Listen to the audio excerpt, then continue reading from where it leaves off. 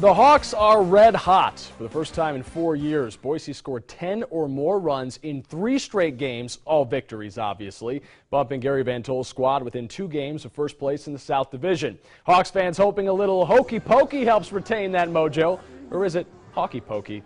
Boise State hosting Hillsboro. We pick it up in the third. Scoreless right meow, but here come the hops. Justin Gonzalez takes Eric Leal all the way to the wall. Jeffrey Baez almost makes the catch, but Gonzalez motors around for a triple. Next batter, Jordan Parr. He drives in the first run of the game. This fan not too happy about that sequence of events.